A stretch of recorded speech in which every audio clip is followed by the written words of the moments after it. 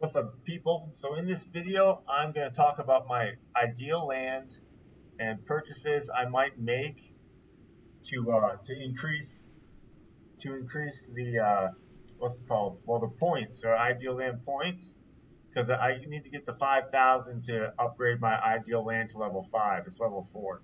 Well, let me show you my ideal land. I spent a little bit of time making it look somewhat aesthetically pleasing. So you have to pay gems for these stone tiles.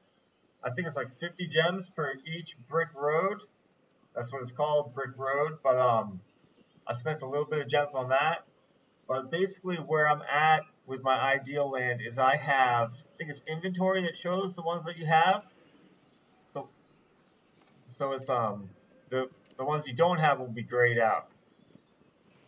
So I'm missing two, but I'm also missing the Notre Dame de Paris. I thought it was a bad deal compared to anything else. It's not on this list and grayed out. Like I don't have these two.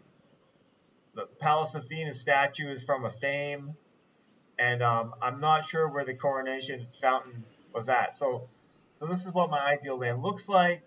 Those are the points I have accumulated so far. But the main part of this video that I want to discuss is if I do any purchases, how do I want to go about it? So you get the most amount of points per what you spent on just the first two levels. So that's basically all you need to know is the first two levels, getting the ideal land at, getting the ideal land ornament in the first place is going to give you 50 points, right? And you only need one of them to get level 1, then you only need one of them again to get to level 2. After that, you still only get 50 more points per level, but to get to level 2 to level 3, you need 2 more of the ornaments. So what I'm going to do is I have a couple of these leveled up to 10, right? So this one's level 10. Rose Spring is level 10. Red Demon Statue is level 10. This one's level 8. This one's level 8. And then the rest, I think, of everything is level 1 or level 2. So that's what I'm going to do on the rest of my ornaments is get them to level 2. So I have a bunch that are at level 1. And I have a few that are level 2.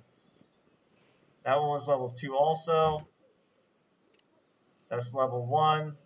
I think all of these are level 1 and all of these are level 1. So that's what you want to go after if you want to get some ideal land points for the cheapest amount of money you can spend. You get them all to level 2 first. So that's what I'm going to do. And the spacing is, you can see all these kind of grayed out boxes of how much bigger the ideal land when they did the ideal land increase. So if I get more than that, I can fit, one more on this side, one more on this side inside the forested area. But they're 3 by 3 blocks. So I can I have 4 blocks on both sides, or only 3 blocks on the right side. 3 blocks on the right side, which they're 3 by 3. And there's 4 blocks on the other 3 sides. And I think that has to do with the spacing. Yeah, I have spacing. Yeah, the spacing is off a little bit between the bottom right and the top left because I have a line of these ornaments made. Weathered stone wall. I have a weathered stone wall all the way across. I could remove that, shift these all these trees up one, remove that wall. But yeah, so that's where I'm at and how I'm going about ideal land and the cheapest way to reach the next point level that you need for upgrading your ideal land. So I'll just show that mine's at level 4. Next one's at level 5. I think it will be worth it for me to get to level 5 reasonably soon. And get, what is it? is 5% more construction, and then all troops hit points, attack, defense. I think it'll be worth it for me to get to 5,000 points. So that's how I'm going to go about it. I'm going to get everything to level 2, and this is going to take a couple more months, and more ornaments will come out, which I can get the level 1 and level 2 of, and hopefully I'll reach 5,000 points without having to take any more of them to level 3 or higher.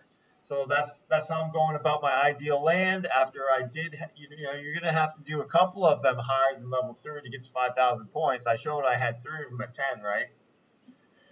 But yeah, that's ideal land. I just wanted to make a video about that because I've got like 90 videos on Evony content so far, and I've never made one about ideal land. I think mine looks pretty well.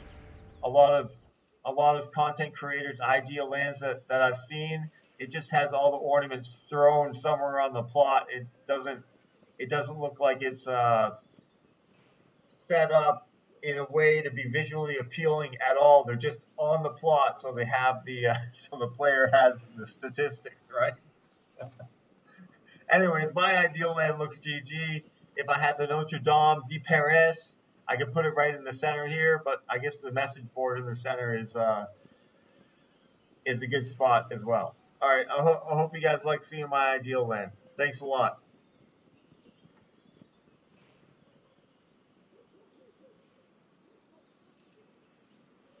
And let me shut down OBS. Okay.